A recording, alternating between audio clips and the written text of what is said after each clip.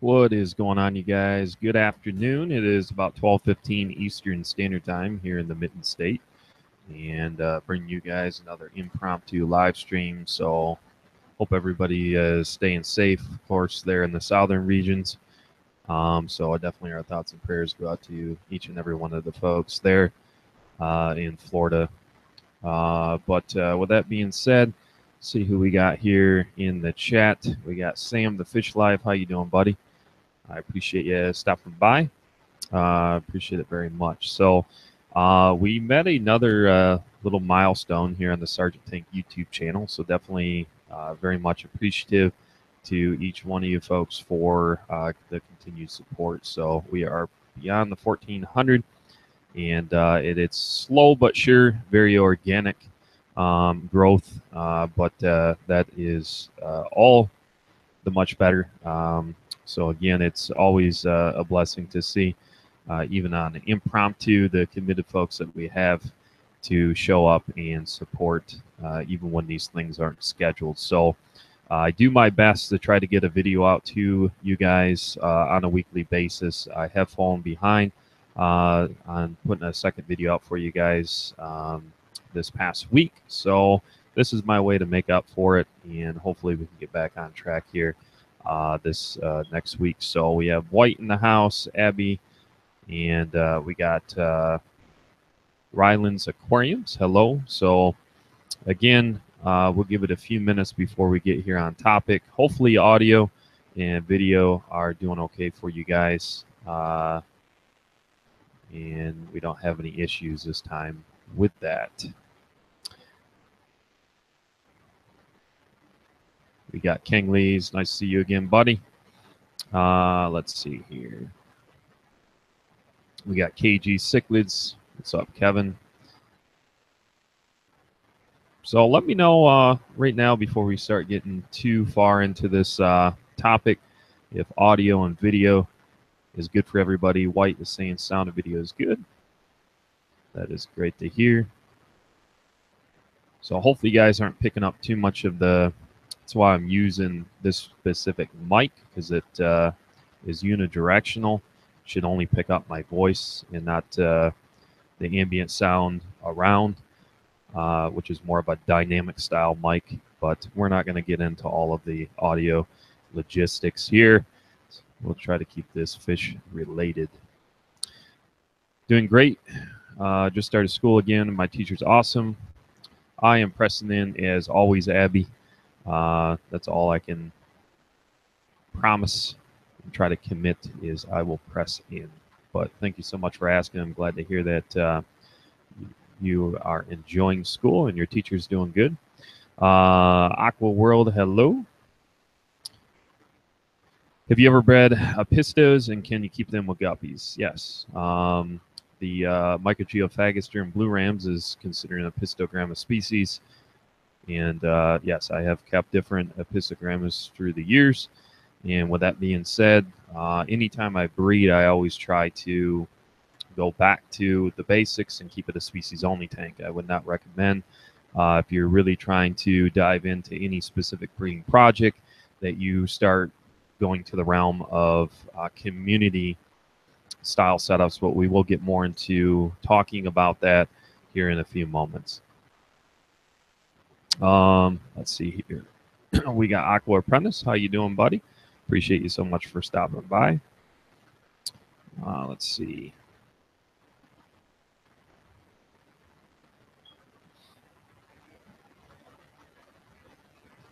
Multi-Tank Addiction says, hello, Fish Fam. How you doing?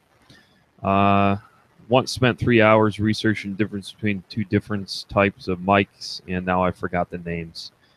The easiest way, Sam, try not to be too much onto this. My audio and video, I do understand all that stuff. I just try not to talk about it too much. Try to keep this more or less a fish keeping related. But the easiest way to sum it up is you have basically an instrument style mic. You can actually utilize this either for vocals when you're talking unidirectional. So this specific mic I'm using would be more acoustical type of mic. So if you're playing like an acoustic guitar that doesn't have like a built-in pickup, you would actually put this to right in front of that, if you can picture that, and of course that would pick up.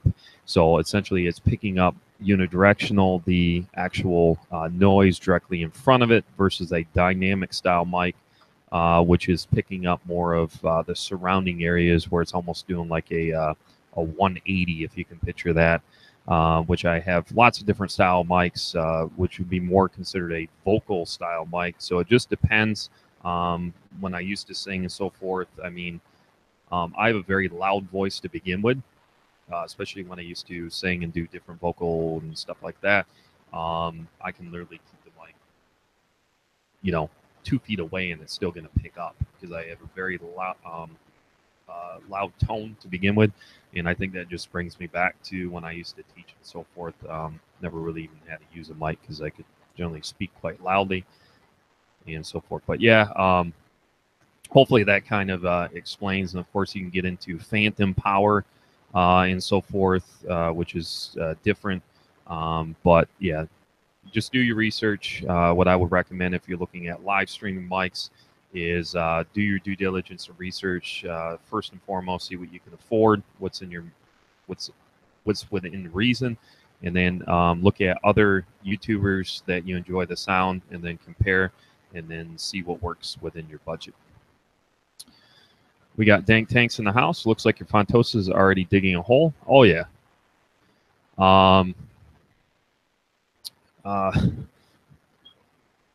Actually, no, that was, I'm not even paying attention, but yeah. So again, thank you, Kevin. KG Cichlids hooked me up with this 7-barred Kigoma species. It's, I want to say it's species,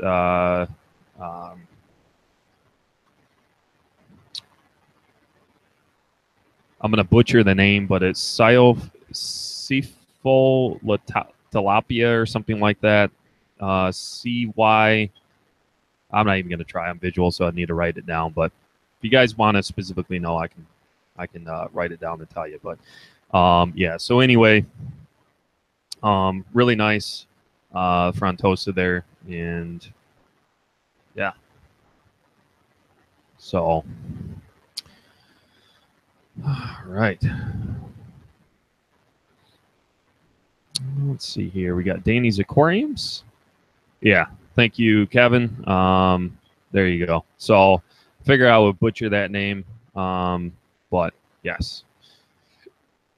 Let's see here.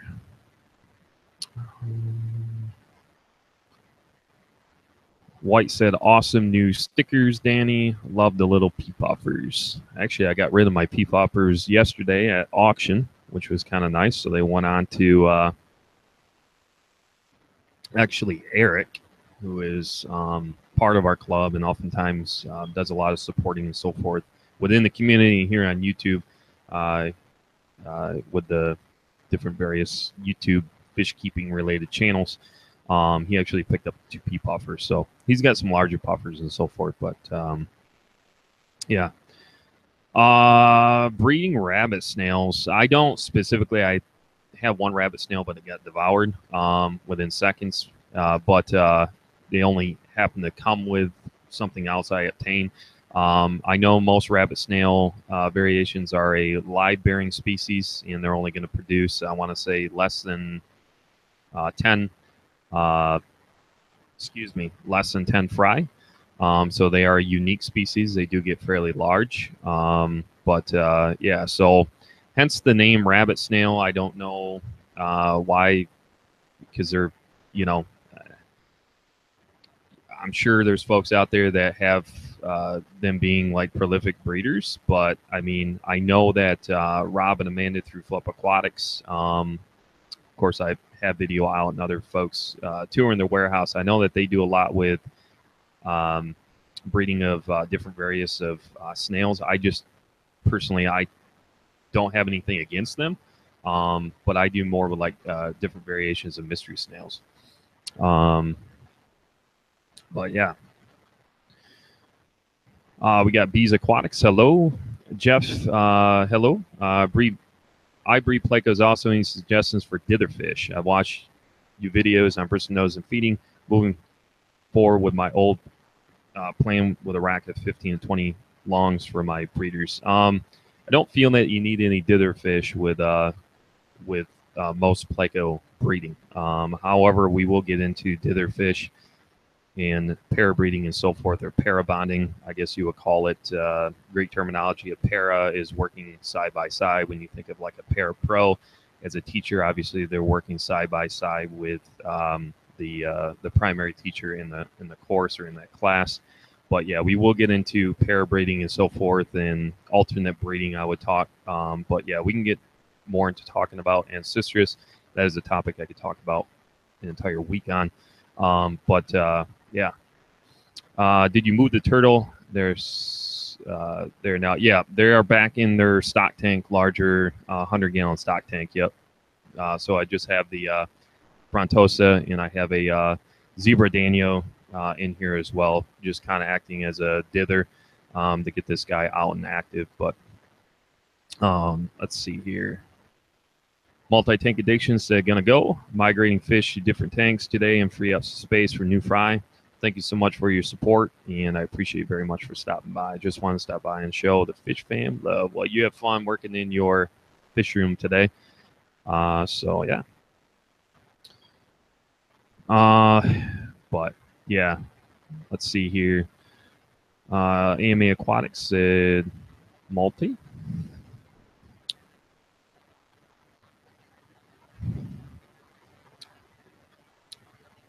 Let's see here. All right, so basically my whole basis around the channel is, again, I always put emphasis on me being a fish keeper for, I don't know, I lost track, over 20 years, heavily breeding different species of fish. That is my niche within the hobby, is breeding different various species of fish, those of which are more subtropical to cooler water temperatures, even into the tropical species of fish. So I have oftentimes people ask, Jeremy, what types of fish do you keep? And I have an entire list. Oftentimes I don't address all of them, because once we publicly put out there what we have, especially if I have something a little bit more hard to come by, then everybody is asking, when are you going to breed it? I want this, I want that. I really enjoy to kind of hoard most of those rare species until I have enough where I'm able to then offer. So again, having a website makes it a little bit more challenging due to the fact that I try to keep up with demand and offering certain things and so forth through the website. But you can always check back there often to see what's available as far as livestock. So I haven't pushed a ton as far as sales on the website. You will see more of that probably come the first of the year once I have more stuff available. Kind of a quick teaser here, nothing set in stone, but I will be able to offer, hopefully here in the near future, some very rare, more rare species and more hard to come by to offer to you guys through a very, very reputable breeder that has been around pre-1970s, since the early 70s, has been hardcore into breeding. That's one thing that's a blessing within our niche of this hobby and this community, is we have some phenomenal, very reputable individuals within this hobby. So I'm not going to address their names just out of confidentiality and so forth, not until I would get the okay to do that. So most of these guys, you know, were looks like not sure what happened there, but we'll get that straightened out, Danny. I'm sure it was just a yeah. We'll get it straightened out, Danny. Give me a few minutes here. Just, you got to let YouTube catch up. Things happen, but you'll be back in the chat in no time at all. So looks like King Lee took care of it. So, all right, we're back on topic here. But no worries at all, King Lee. I know I've been there. We've all been there. That's why I had to take the wrench away from Dank Tanks, because that was happening too often. Looks like we got my buddy Nick in the house. What's going on, Nick? But anyway, so it was actually brought up last night at the club. Once we got talking a little bit after the auction and we're paying our dues and so forth on the auction items, we got talking a little bit, and somehow the website and so forth came up, and then this particular individual had asked to work with me and potentially offering some things, because I addressed, due to the fact I've been shipping for a lot of years and I enjoy the ship, to be able to start offering some things to other hobbyists. So one of the things I picked up, which you guys will see sometime here in a future video, is the orange lyre tail killifish, which is a kind of a hard to come by killifish, and this individual breeds them quite often. And the electric blue acara is actually where I got the pair of electric blue acaras from the same individual.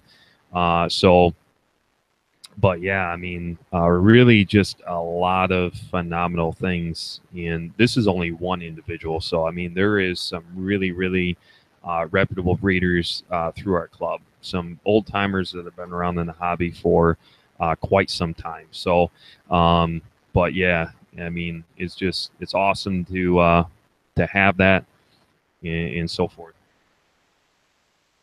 But all right, so let's get back here on.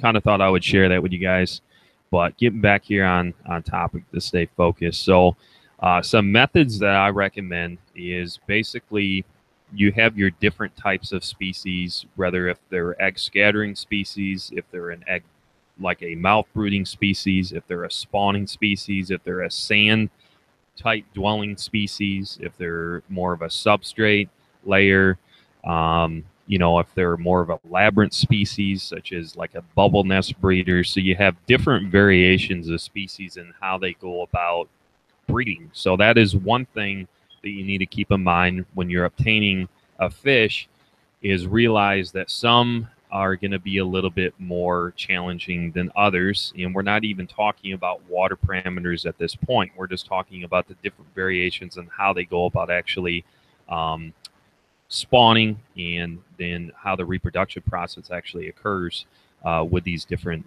species of fish. And of course, you have your live bearing species. So that is going to include your shrimp. That's going to, of course, you include like your guppies and your endlers and your platies and so on and so forth. But even with guppies, I mean, the misconception out there, and I've even myself getting back into some of those types of live bearing species, is through different genetic lines and obtaining different genetic lines from other hobbyists, is without really trying to focus too much on genetic lines and line breeding and stuff. They can even be challenging to ensure that you're getting the right strains that you're looking for. So again, even though that it's a guppy, and yes, we know that they are prolific breeders, the question I don't really think in the hobby remains, hey, are they difficult to breed? I mean, pretty much you put them in the bucket and they're going to breed. But where the challenge comes in is producing the right lines that are suiting your needs and whatever you're trying to reproduce at that point in time in your hobby. So let's focus, I guess, on Ancistrus plecos. So we can spend about 5 or 10 minutes talking about different species of the Hypancistrus and Ancistrus plecos and so forth. I have been breeding them specifically well over a decade, 12 years continuously. That is one of the things that is the most profitable, I find. If somebody asks me, Jeremy, what would you consider to be the most profitable fish in the hobby to produce, that's always in a constant demand, that can handle pretty wide range of water parameters, in where you can get the yield that you're looking for if given the appropriate environment and setup, and as well as a good community breeder with other fish, which we'll get to here in just a few moments. That would be your basic Ancistrus plecos. So again, we're not going to get into the different classifications. This is where your guys' due diligence comes in to do the research in understanding this. So there's plenty of articles, there's plenty of literature out there in order for you guys to identify and understand the differences between your common ancestors plecos, your hypancestors plecos, your other L numbers of plecos, and so forth. But I'm just talking your bare bone basic ancestors plecos, which could be classified as your brown. They can be classified as your chocolate, your albinos, your super reds, your long fins, and so forth. Is before even food is I recommend bare minimum if you're going to start out with a trio is a 20 long, and a trio obviously is one male to two females. So if you can picture a 20 long, I've already done videos on this and live streams multiple times, but in case you guys haven't seen that, we'll just go through a real crash course here really quick. It's a 20 long, and I recommend either tapping, drilling that tank, and or making yourself a very simple, cheap DIY, do-it-yourself overflow in order to get the old water out. The reason I say that is once you set up the tank, understand how to set it up. We're not going to go through all of that. But obviously you have some form of structure in there, whether that be rock piles, plants, spawning caves, so forth. You're going to have to go back and look at other videos if you want to know more about that or live stream. Is you want to be able to get that old wastewater out of there. Is I change on the majority of my heavily stocked community breeding setups that are very seasoned, which I've talked about multiple times, is one of which is a 55 and another one is a 40 breeder. Those guys are on continuous automated drip system. So I'm constantly changing the water, and I would approximate that I'm changing in the 55 anywhere between 100 and 120 gallons of water within a 24-hour to 30-hour period. What that's doing is that is constantly triggering them to spawn. It's constantly getting them in the mode. I provide enough nooks and crannies. That specific tank that I'm talking about, the 55, that I've done plenty of videos on and I've talked about before. So again, I can't put emphasis on this enough, is water changes is key in order to reproduce. That's, I'm telling you, what has worked for me through a lot of different theories that have been out there in the hobby, through just real practical hands-on experiences, what it comes down to.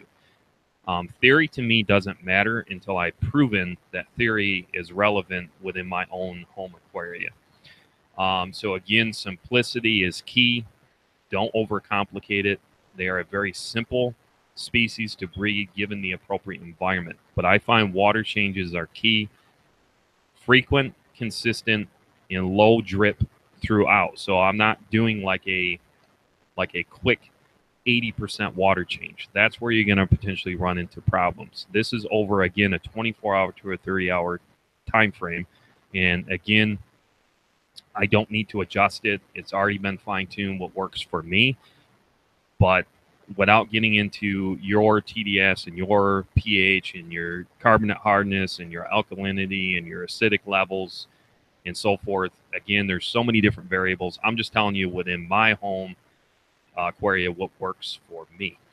And again, you might have to fine-tune how much water you're changing. The main key thing, not only with plecos, I find, is consistency throughout every one of your tanks. So where I see people having issues is where they're doing like a trigger spawn through doing a quick reduction of water. So let's say you're doing a 20%, 50% water change. You might be adding reverse osmosis, deionized water in order to bring down your overall alkalinity and bring up your acidic level. They try to help sometimes with certain species to trigger them to spawn to kind of mimic that rainy season. Because when you think about rain being more acidic and so forth, is if you're doing it frequent and constant and let's back up here. So what I mean by consistency is if you get, for instance, a half gallon or a 1 gallon per hour drip emitter and you put that into, let's say, your 20 long, for instance, I would find that that would be sufficient enough, depending on your bioload, how well the tank is seasoned. So again, there is variables in this. I can get my specific ancestors start reproducing right around 7 to 8 months of age. So I look at more at age rather than size. I have found that the misconception out there is that they have to be at 2.5, 3 inches. That is just a very common misconception, because I have proven that time and time again it's false. It's all about age. Yes, your clutch numbers are going to be reduced based on just practicality, the size of the female and the way that she's able to hold, and keep those eggs, obviously is going to be different versus a larger, more adult female.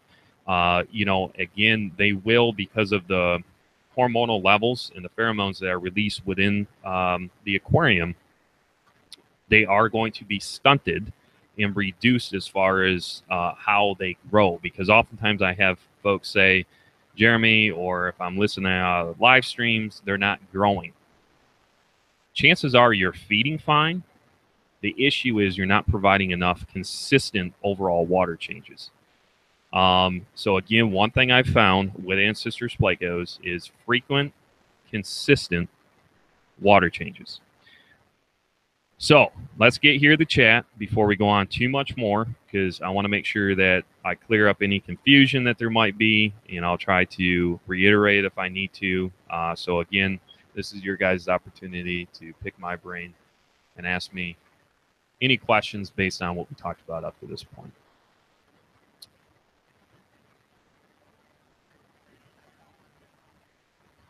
Let's see here.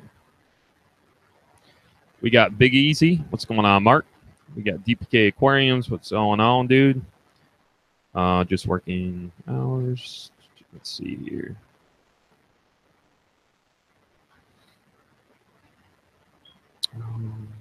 Damien, hello.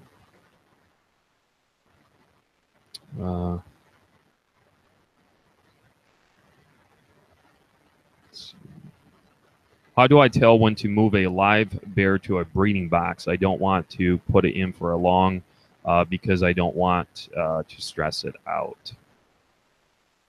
Usually most live bearing species, if you're talking about guppy or a platy, specifically guppies, are going to be more square. So without having some type of visual aid, you're going to have to go and just do the Google research and pull up images is the best resource, I would say. So if you Google that specific term or phrase it in order to find the appropriate image, then you will know when they're more boxy and they're pretty much looking like they're ready to explode.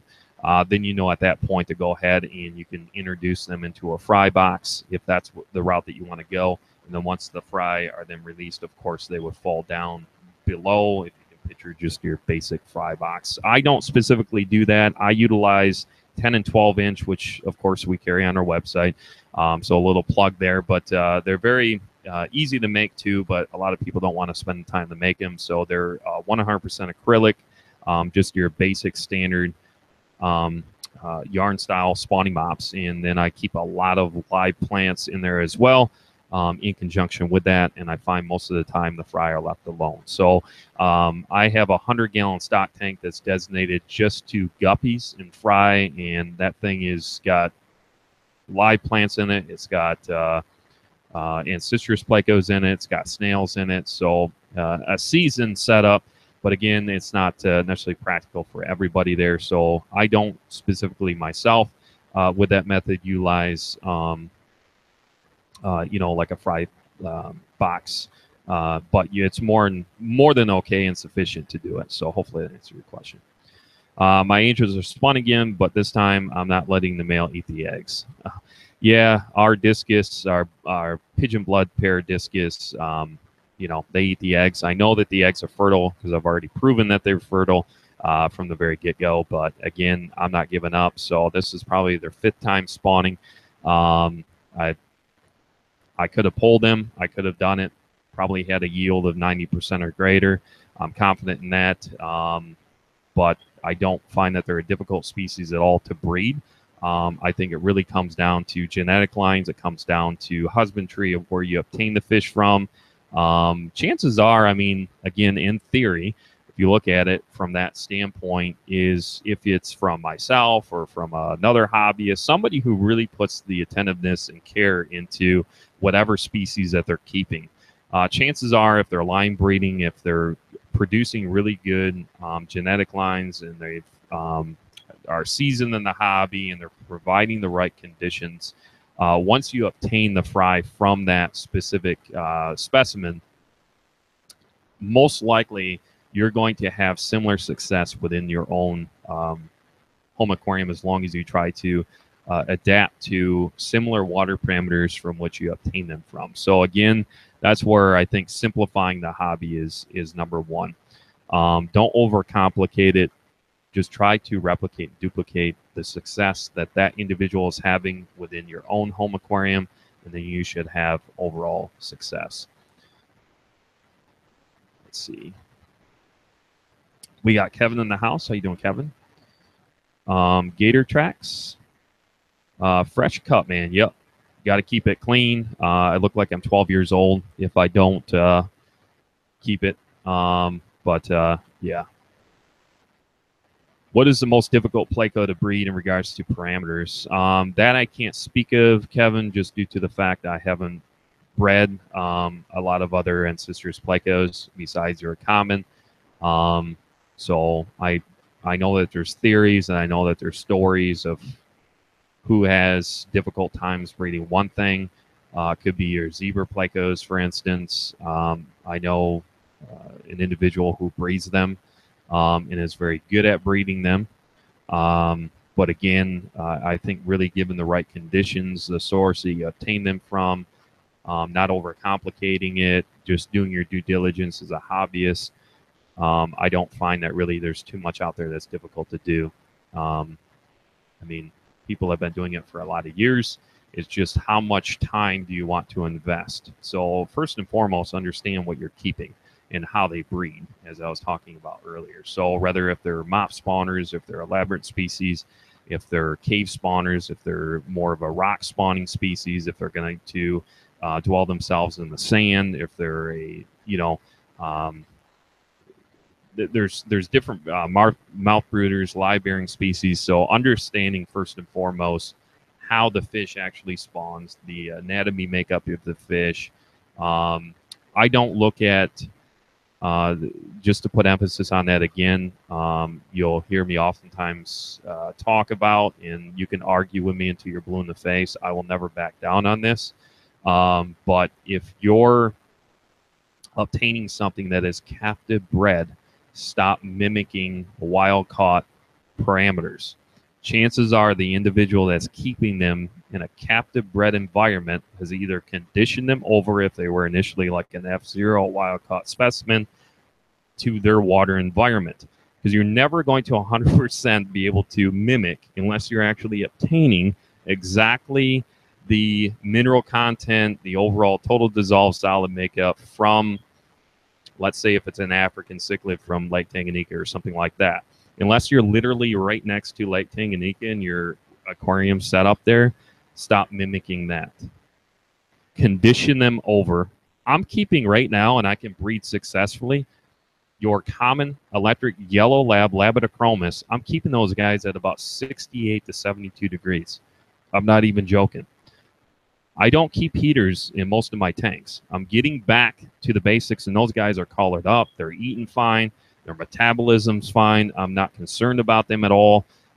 Once we get heat in that specific fish room, come wintertime, again, we have too many fluctuations, so I'm not going to be installing the heater at this point due to the fact that they're talking close to 80 again this coming week. But with that being said, again, right now it's just finding the appropriate balance and the right time to go about doing that. So again, they will eventually get back up to probably about 75, 77 degrees. I don't care about the backlash from other folks. That doesn't, I don't lose sleep. I'm not one You know, if I'm showing off a setup. The reason I don't show off a lot of my tanks is due to the fact is algae growth, whether if that's blackbeard algae, just your common hair algae, whatever type of algae is in there, I don't care. They love it. If you're talking a natural ecosystem, a natural environment, do that rather than trying to constantly alter and adjust your water. Because again, TDS is whatever you make it. It's you don't know, I don't know, nobody definitively knows unless you're a 12-year like biologist and a chemist that actually has the appropriate lab set up to identify exactly what all the dissolved makeup is in your tank. Nobody truly knows. So again, really, it's just a baseline and it's a number at the end of the day. That's why I don't focus a great deal on pH. I do focus on TDS to a point as a baseline, but I kind of factor in everything as a whole. And at the end of the day, as long as if it's not broke, I'm not going to fix it. If my fish are healthy, they're displaying normal behaviors, they're reproducing. Oftentimes, that's a key indicator. If you're getting fry reproduction and you're getting a good yield on those fry, that's a great indicator that you're doing something right. I love snails in every one of my systems. So again, without going into all of that, that's where I really enjoy a natural ecosystem. So I love snails in my tanks. They really do a great job. They kind of act as a cleanup crew. So yeah.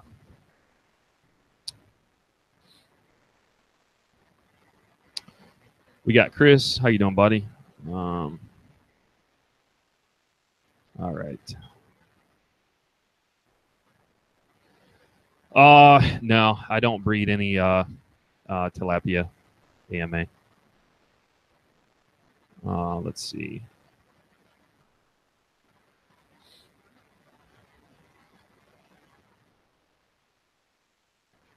Kevin said he loves snails until we get a pond. I just let those bad boys go crazy. When you're getting sea shrimp, or also known as certain, there's different, again, Daphnia is really a type of sea shrimp is really what it is. They have a really tight, hard carapace that's on them.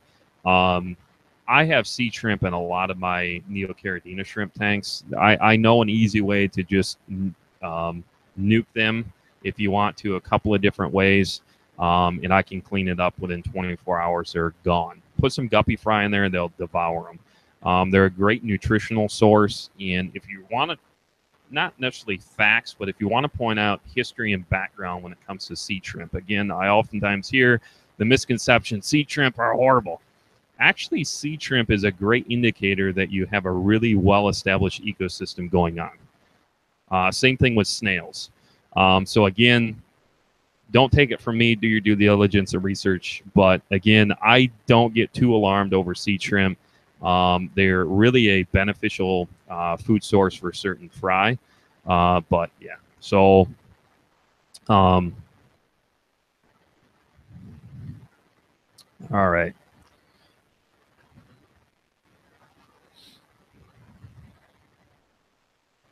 Gina Tucker, hello. Then we hate snails. Kevin, if you got snail reproduction going on, you're doing something right, buddy. I had a ram's horn snail breeding tank, had tons of snails. I put some tilapia fry in there, and they eat the snails they can get in their mouths. Absolutely. Yep. That to me is a natural ecosystem. So let the algae go crazy. Let everything just go crazy naturally based on whatever lighting you're using. I will have a video coming out. I'm going to try to edit that today. It's going to be another short video. You guys are going to have to let me know in the videos. Are you liking the short videos? I know what YouTube likes because I've been doing studies on this. I understand what YouTube likes. I want to know what you guys like. So again, this channel is growing slow, but again, it's growing organically, which is fine. I know some reasons behind the reason why the channel is growing slower, but again, that's what I love to test, because before I even did the impromptu live stream. That's where I'm so blessed as a YouTuber and as a creator.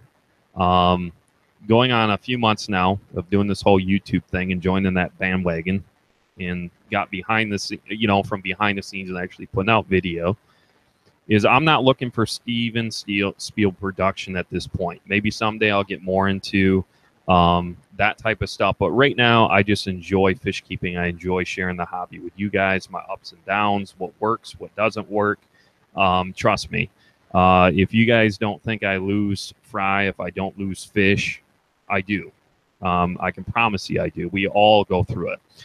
So you're going to have your ups and downs. You're going to have your trials and errors and so forth. But Foy the Tank Boy doesn't preferably like short videos. So the 7 to 8 minute videos, what I would rather do is, rather than getting everything stretched out over a 45-minute time frame, which YouTube does not like, is getting things to a point in practicality, is getting things within maybe around a 10-minute video.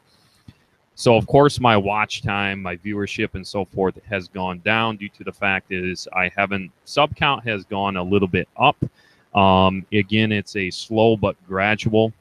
The problem is when you're getting certain traction your way, and, I don't want to spend a whole lot of time talking about. I mean, if you guys want to know my thoughts on it and so forth, then that's fine. But, I really want to stay on topic as much as we can. So Kevin likes the editing style. Yeah, I mean, I can do the editing. I don't think it's difficult. It's just something I don't enjoy to do. That's just me. I can learn it. I mean, I used to run a $20,000 Intellect system back in my old profession. So, I mean, as far as computers and stuff go, I mean, this is really nothing to me. It's just a matter of taking the time to learn it. I'm paying for, Adobe Photoshop, which I've used maybe 3 times. Unfortunately, I can't back out of that. So if anybody's interested in Adobe Photoshop, unless you have like a 12-year degree and you've studied it or pick up on things really quick, don't do it. There's other things out there, but I learned the hard way, so I'm just telling that with you guys. So I'm spending like $11 a month that's automatically debited through our PayPal account for something I can't use. If I break the contract, and I should have read the fine print, I was thinking I had like a trial phase, so I can go ahead and back out if I wanted to after the first month. If it wasn't really anything that appealed to me for the first $11 for the first month, it really didn't matter to me at the end of the day, because it was just $11 and it was worth that investment to me to see if it was something. I watch a lot of videos. There is tutorials out there, but there's just nobody I like that really breaks it down the way I like to learn. So people need to start, if they're going to teach, start from the bare bones tree. The way I used to teach is, even if I went into a different position, I would always, it didn't matter if I had 10 more years of experience than that other person. My mentality was, teach me as if I'm completely green, that I'm brand new, that I have no idea. That's the way, teach from the beginning. And that, to me, is kind of the summing up the whole video concept that I'm doing now. Is like, I wanted to show you guys the basics. I want to show you what works for me. And then as far as diving, if it's not anything that really takes, like the last video with the air system, I don't feel as if I had to really start diving into too much more of a breakdown. It's pretty self-explanatory, pretty much common sense at the end of the day. If you guys needed more of a elaborative breakdown, then that's where you're going to have to comment, ask me your questions, and I'll try to elaborate that way. If I start getting enough feedback where somebody wants like a specific breakdown, maybe within that setup, then I would have to then most likely take the time and go ahead and do like a video on it. But I had different angles. I was trying different things. I had 3 different cameras running. And I was just like, you know what? I want to get back to my roots, keeping it simple. Keep it simple, stupid is really just a method I've lived on all my life, to stop overcomplicating it. So as long as I could get the image out there and get the information out there for what worked for me anyway, then that was, more power to me at the end of the day, I guess.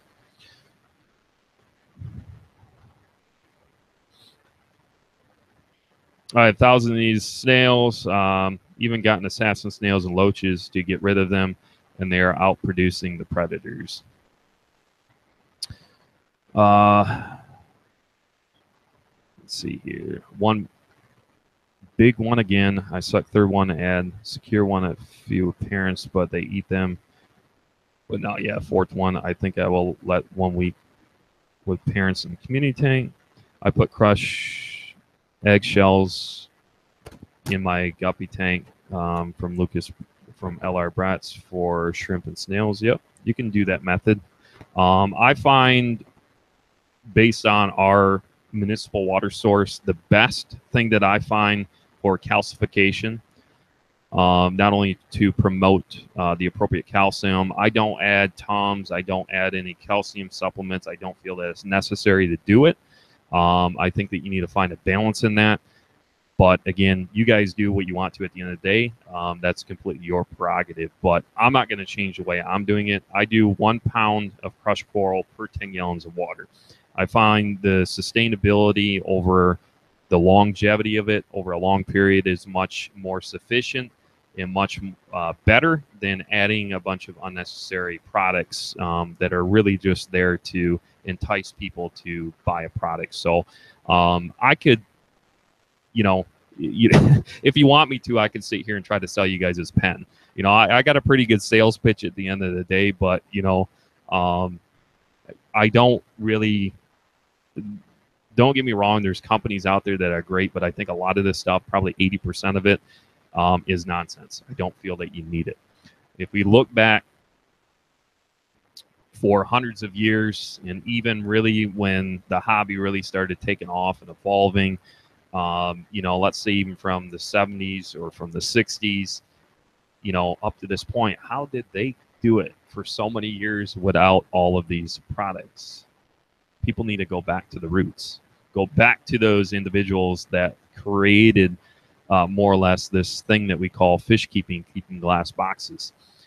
Those are the individuals I truly, truly respect, and I learn from, and I grow from. That's why I always say I'm like pre-1990 kind of guy when it comes to fish keeping. We got Dwayne in the house, and Dwayne is definitely one of those individuals. If you want to learn, go to Dwayne. He does Saturday live streams right now. So, again, I have to go back and listen. But grab a pen and paper and start to learn. So, Dwayne is a great individual to definitely, from a old school veteran perspective, would be an individual I would definitely highly recommend that you go and pick the brain and try to identify maybe some old school ways if you're having some challenges. AMA Aquatics says snails in a tank, if they are thriving, shows you doing something right. Yep, wasn't you. Would know about the problem further down the road. Let's see. We got Angelo in the house. How you doing, Angelo? Let's see. For the Tank Boys, the content is far more important than quality of video. Yep. You do see different changes now with the YouTube algorithm. When I first started, it was a little bit different to where it is now, because I just started producing video and I didn't put any time into it. I mean, if you go back to very first videos, I mean, it's clear. That's why I leave them there. Yeah. I don't want to get on the politics of it. I mean, you look at other content, and you're like, how is this individual where they're at? But that's where, as I've said before, you can't compare yourself to somebody else. I guess that's where grace comes in at the end of the day. Be happy and proud and not envious, because that's not going to help you at the end of the day. So I guess you just have to look at it that there's something that individual is obviously doing right. Didn't just happen by mistake. If they're successful and they're doing something, maybe you want to start adjusting your things a little bit differently to maybe try to kind of mimic, what somebody else is doing. I don't know. Could be completely wrong, but just my thoughts. Let's see here. KG said your Kagoma should go nuts for a bloodworm cube. How's he eating, by the way? Just slowly introducing. I wanted his metabolism to kind of balance out just from the stress and so forth. I don't like start hammering foods right away. I want to slowly ease into it because my biggest concern is dealing with most larger breeds of cichlids because I have kept different various cichlids. I'm definitely a cichlid guy to heart, and I've definitely dealt with my fair share of issues of bloat, imbalances of diet, and so forth. But yes, he is. She's eating quite well. So we got KP Aquariums. What's going on, KP? I've been being busy pulling fish room apart and rearranging things so to take more room, set up the tilapia breeding section. That's awesome. Let's see. Dwayne is a man, KP Aquarium said. I concur. AMA said before, my grandfather has tropical fish in the greenhouse with no heaters and tanks, and I use rainwater. Kept them all year round, and they breed like mad.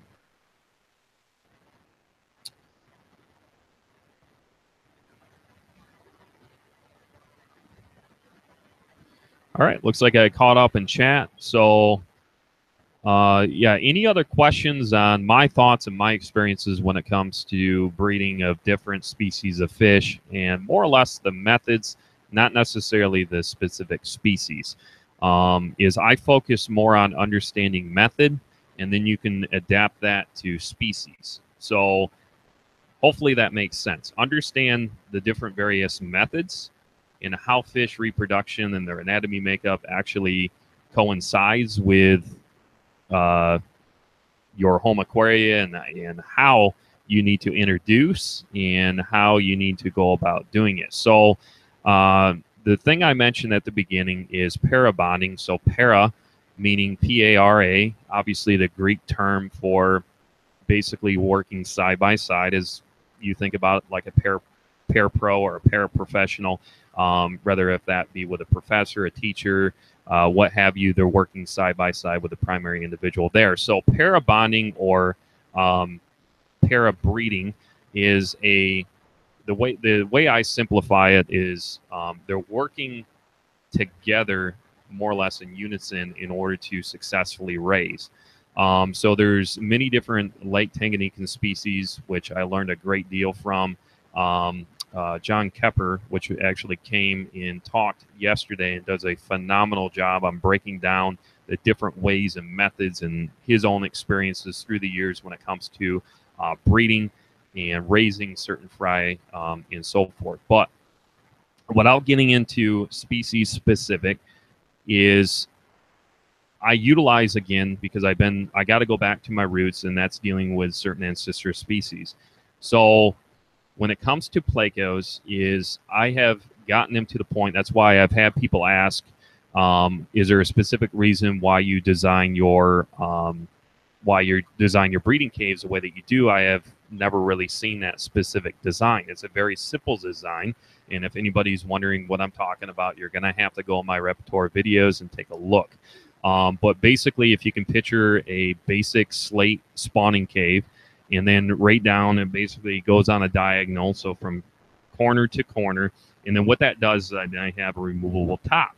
So again, so utilizing, let's say if you have like a group of 6 in there, is oftentimes if you have, let's say, 3 females, 2 males, 4 females, 2 males, what have you, it could be a trio, it could be a reverse trio. So a trio obviously is 1 male, 2 females. A reverse trio is the opposite, so 2 males to 1 female. So let's use that pair breeding or pair bonding in a sense is basically the reverse trio. So if you want to, I wouldn't recommend anybody starting out. It's just my own personal recommendation is to do a reverse trio if you've never bred ancestors before. Start out with a basic bare bone setup. Keep it simple. Start out with a trio. But let's say you've gotten beyond that. So what I have found is the 2 males will actually work together when it comes to breeding. Is basically, if you can picture and understand that they course the female in, the female will lay, they'll kick the female out, and then they'll go ahead and then raise up those fry. The reason I pull the fry and I pull the eggs, which I've done a video on before, is I want that fish, that pleco, to get back into the routine of eating again, because they will literally not eat that entire time, even when the fry become eaten through their egg sac and basically become a free swimming state at that point. So from a wiggler to a free swimming state, they'll still course the fry in there because they're very, very protective. They're very good at raising up the fry. They're not going to eat them. So with that being said, that's why I'll go ahead and pull. But if you're going to leave them in their own natural environment and you want them to raise, that's why I recommend a reverse trio, because what that will do is that will give an opportunity for the two males to work hand in hand. So when you slowly introduce food back into the tank, they'll actually start working in conjunction with one another. You can train them to do so over time. I've seen this on time and time again, is a male will actually leave, another male will then come in. And again, a lot of it just comes down to personality traits. It's not a definite guarantee that you're going to have that happen with all of them.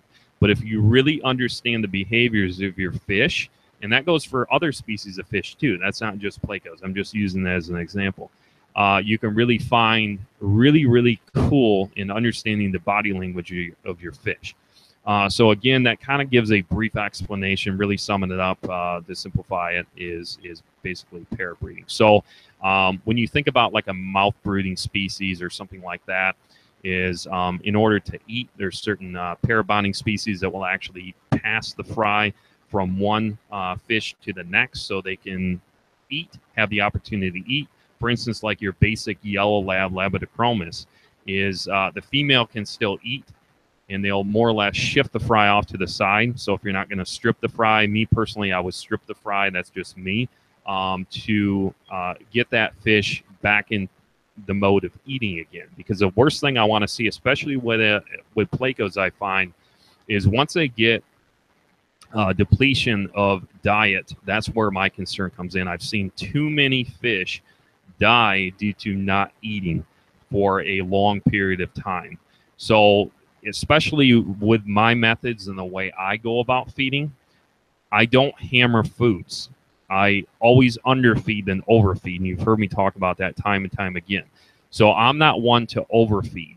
I try to find a balance. So I really only feed these guys, for instance, like the plecos, I feed them basically once a week.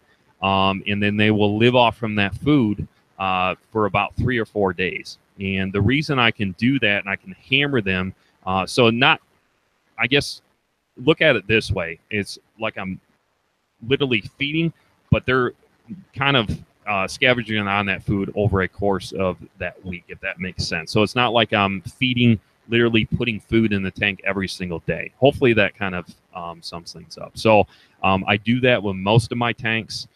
Want to say right now we have over 50 actual breeding tanks throughout, and I have different various species. I have killifish, I have Encystis plecos, I have shrimp, snails, Mycogeophagus, I got endlers, I have, gosh, I'm trying to think. I got some labyrinth species. I got the blue paradise fish, or the blue paradise gourami. What else do we have? Yeah, lots of different stuff. I lose track, so I would have to look at my notebook, tell you exactly what all we have right now. But that's my joy. That's my niche. That's what I love to do, is breed. Try new things out. Try to see what works. Try to push the envelope to the point where I will always accept the challenge, because when somebody says, hey, you are not able to do it this way, and I'm thinking, you know what?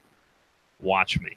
So again, I accept the challenge when it comes to most species, just due to the fact that I've had my experience within the hobby long enough to understand that when you take on an undertaking of breeding, keep it simple, don't overcomplicate it, and don't get discouraged when you start losing fry. That's why I always start out with a group. Expect that you're going to lose 2 or 3 from the beginning, just through aggression. It could be through imbalances in diet. It could be through stress of shipment. Just a lot of variables there. So always start out with a group. Don't start out with a bare minimum, and you should have success.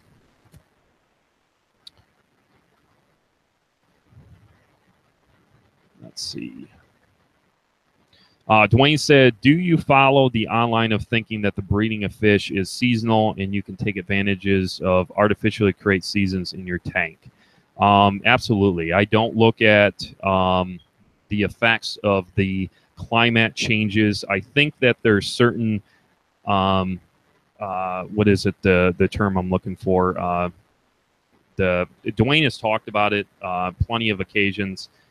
The starts with a B. Anyways, the pressure and the climate changes of the actual natural environment, depending on your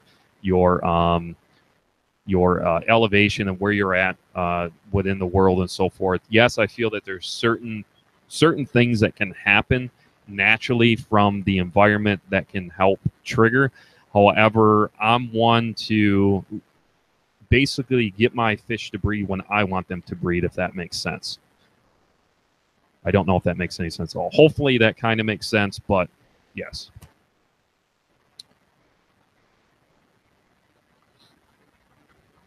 KP Aquarium said, male and 3 females and 20 long.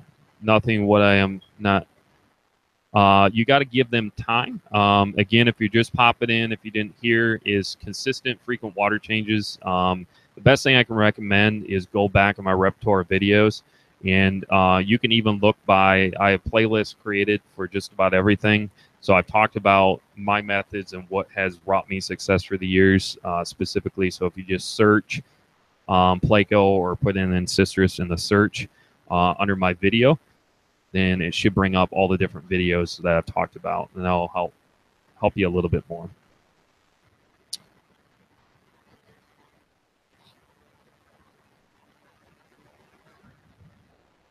Well, I have difference. First of all, I'm using dry infos.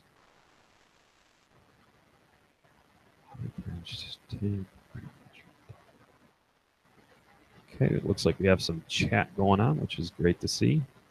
KG said, yeah, it seems that Repashu works really well for quarry cats.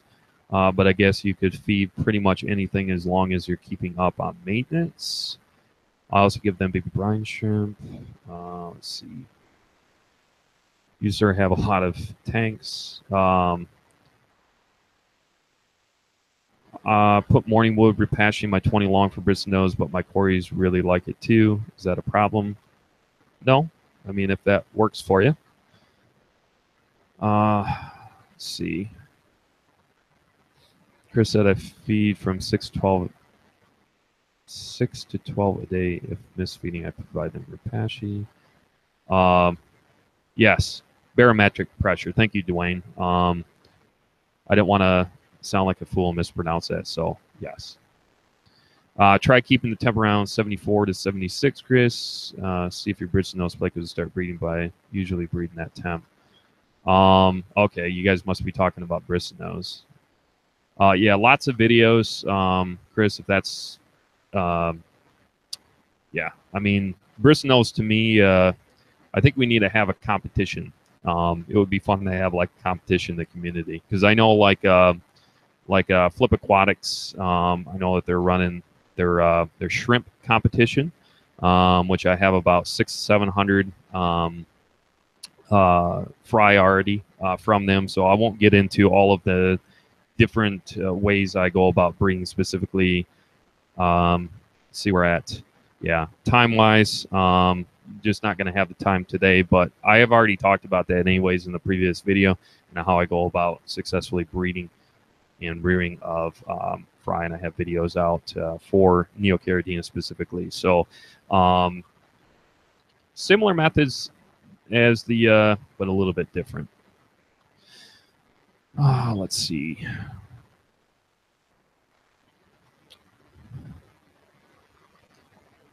All right. Any last minute questions, you guys, and we're going to wrap this up. I want to appreciate you guys very much. We're up on an hour. I'm not sure, probably a little bit over that. Time definitely flies, but I'm going to wrap this up to get back to it. So I really want to appreciate each and every one of you guys, as always, for joining me on another impromptu live stream. This will be most likely the live stream for the week, so I did switch it up. I usually have been doing the last couple of weeks impromptu sometime on a Tuesday. We'll try to get back on a routine. I know I keep saying that. You're just going to have to bear with me. And everybody down there in Florida, Carlos, each one of you guys, definitely stay safe. Our thoughts and prayers. Make sure that you use good common sense and judgment, and obviously get yourself to a safe place. So I have lots of patience because Frontesa grows slow, and now I'm starting to get impatient. All right. Much love, you guys, and we'll talk to you right back here on the next one. If for whatever reason there's any other questions that come up and you want to rewatch this, or anybody later on, of course, the best thing you can do is go ahead and put that in the comment section below. Down in the description, you can also find our website for various dry goods and livestock, as well as you can find my email link there as well. So we'll talk to you guys right back here on the next one. Again, have a great week, everybody.